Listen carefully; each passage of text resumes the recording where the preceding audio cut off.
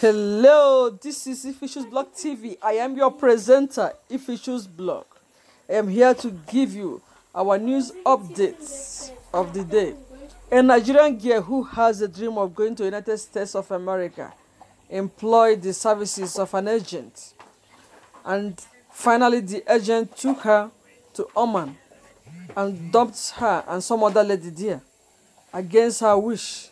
And now she was forced to do the abominables, things she has never planned to do in her life. She said before this time, when she was in Nigeria, she had no job after her NCE. So she made the plan to travel abroad. And finally, as she is in Oman presently, she has been passing through a lot. She has been working and not being paid. And even the employer have been demanding sex from her. That is unfair.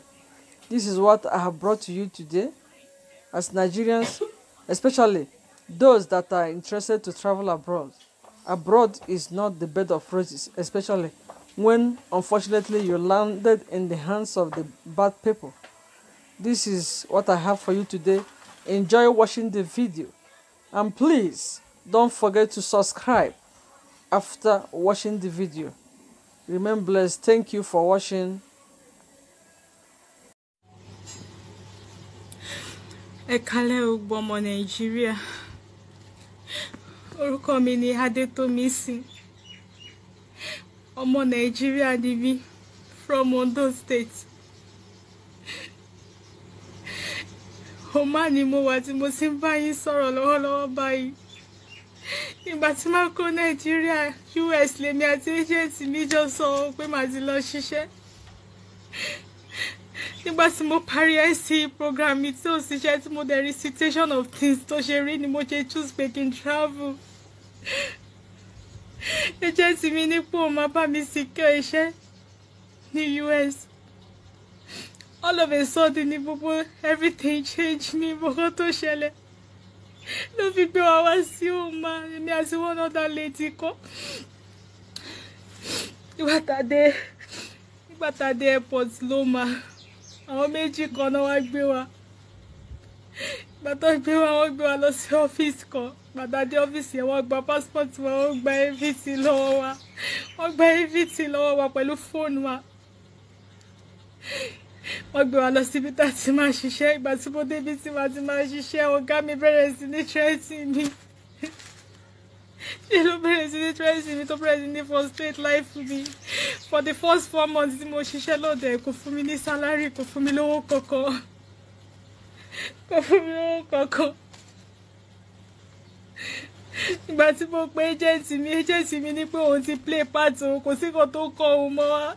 Àtìgbà yẹn ni mo sì ń pè tí ò gbé kọ́ mọ́, kò gbé kọ́ mi mọ́. Kò gbé kọ́ mi mọ́.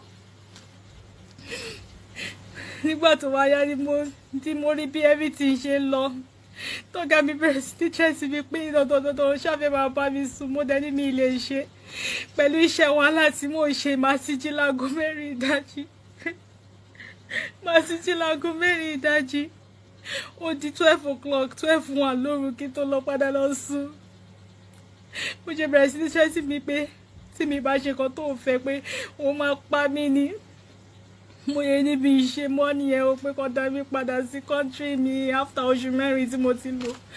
Tí mi ò rówó gbà, tí ó sówó, tí ó sì kọ̀ọ̀kan tí mo ṣiṣẹ́ látàárọ̀ dálẹ́ lójoojúmọ́. Mo yẹ gbé mi padà lọ sí ọ́fíìsì nìyẹn o, ọ́fíìsì tí wọ́n ti mú mi wá sọ́dọ̀ ẹ̀. Ìgbà tí mo dé ọ́fíìsì, wọ́n jẹ́ bẹ̀rẹ̀ sí ní pariwo mọ́ wa.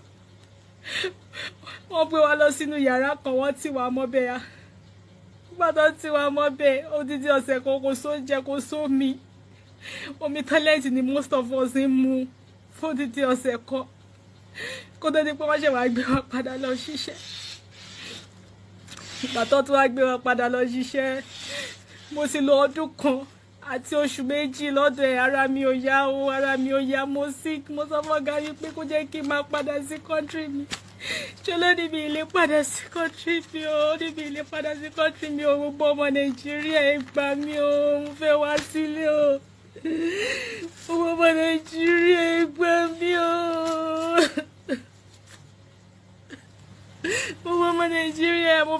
sílé ẹ gbà mí o ara mi ò yá ọ̀gá mi ní mi lè wá sílé.